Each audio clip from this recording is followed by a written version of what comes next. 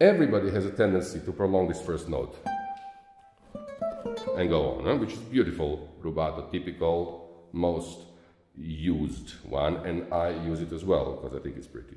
But the problem is then second note. This is beautiful note, and then we have this silly slur. Sounds horrible. Beautiful, horrible, right? So what do? One thing is not to play rubato on that note and just play. So when it's fast, we don't hear this imperfection of the note.